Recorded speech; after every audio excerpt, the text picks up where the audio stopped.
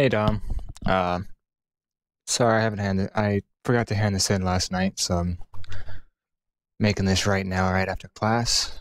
For the Lab 10, should probably pull up the requirements for it first.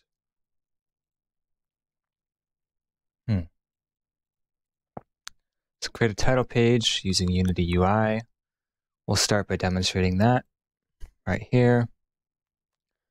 I have my main menu scene with each button. My play button is this join server here. It does not work yet because I want to make this final project a multiplayer server based game. You can play alone, but I still want to create that server, and then you can join it alone with AI as your teammates and your opponents. So that's not implemented yet. I can type. My name is Akira. I can choose my team. And then when I hit this button, I'm going to pull it over to the next scene and place a player info script into that onto that team that the player chooses. If the team isn't full, and if the team is I was going to say balanced, but it doesn't really matter too much right now. Help, I just want to go through some controls here. So the player understands what this, the user understands what this is. Options, right now I just have sound, but I don't have sound in the game yet, so this doesn't do anything. Another one here that I might want to add is sensitivity for the mouse, because not everyone else's mouse is going to be as sensitive as mine. Just another slider so they can adjust that. Credits, just to say, this is the game, yada yada.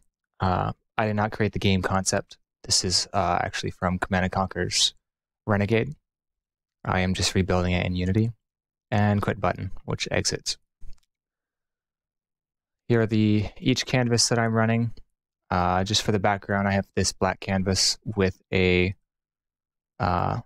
particle system, which gives it that kind of fanciest thing and fancyish dots that kind of float up. Then each canvas, the main canvas is just this square here with each of the buttons and the title text. And then each of these canvases pop up whenever I press the buttons themselves. Let's just make sure everything. So options, credits, quit, and start game. Functionality for the start game is not there, and I don't really have any options to adjust right just yet, but that's there. We'll pause functionality to the pause menu created in class. I don't have the pause menu that we created in class. And the other problem with this project here is that it is based on a multiplayer server, so there is really no pause. The best I can show you is that right when I open up my shop here, I'm pausing the player's movement. I'm suspending their movements, stopping their scripts, and whatnot. I know if I were to want to pause the game entirely, the method I'd go through with it is when I walk up here and I press escape. Let's say escape's the button I use to access this thing. I press escape, pause menu comes up. I can't move, my camera's disabled, my movements are disabled. Game is still running in the background though.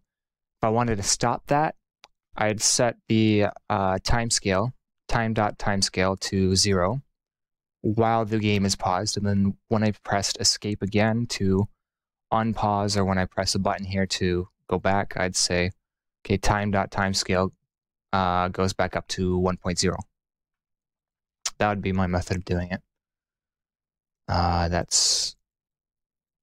So I don't have everything paused. just based on the type of game that it is. Should stop the mouse working. So it does stop the first-person controller and goes to the menu mouse. Stop key presses from affecting the player. That was demonstrated. I'll let you go in. I'll give you the updated copy of this, and you can test it yourself just as proof. An options menu in the game, I do not have that.